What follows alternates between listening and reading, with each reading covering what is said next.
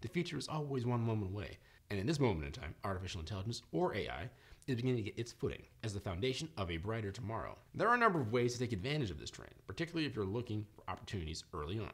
And probably one of the more profitable ways is by buying AI ETFs, or exchange-traded funds.